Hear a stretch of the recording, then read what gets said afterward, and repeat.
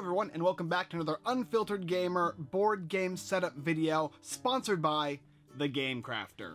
Today's video series, we're going to continue doing Days of Discovery, this game here that plays from 1 to 6 players. It has a solo mode variant, which we'll show you the setup for, as well as the 2 or more player setup. So let's go ahead and get into it.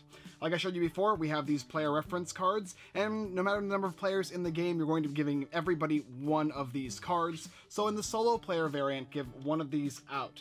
Then these guys here, this entire pool, is going to be dealt out face up from the highest number to lowest number, represented up here. It tells you 1, 2, it goes all the way down here, as well as at the bottom left it's going to say solo. So I'll go ahead and put the King of Portugal out, then the Queen, the Bishop, the Merchant, the Nobleman, and the Knight Templar. These are your sponsors, and you're going to get one before you go on your voyage, because there are 3 acts in this game. The first one is you need to secure a sponsor, then you need to gather a crew and supplies, and then finally you need to prepare for the segment. Alright, so now we're going to go ahead and take out this deck here in a solo mode gameplay. This is pretty much all you need for the setup, because every turn 5 of these guys will come out and you'll be able to select through them to try and gain your sponsors. So just to show you this up for the first single player mode, this is exactly how it's going to look. When you're playing with more than 1 player in the 2 and 3 player modes, the amount of sponsors will be X plus 1, X being the number of players playing the game. So in a 2-player game, 3 of these will be dealt out. You're going to take these guys, you're going to shuffle them up, and then you're going to deal them up randomly.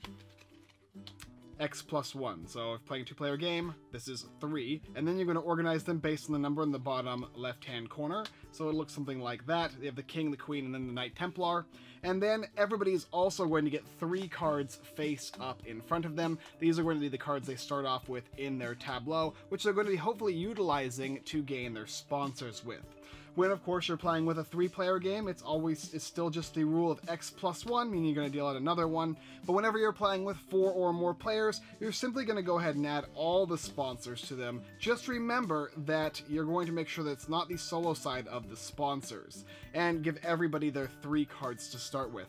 And that's pretty much the setup for the game. You got your 5 cards out here for your tableau that you're going to be gaining for your tableau, that you start with 3. Everybody's going to have one of these player reference cards, and then your sponsors will be dealt out based on the number of players, and of course with the solo side up if you're playing with just a single player variant of the game.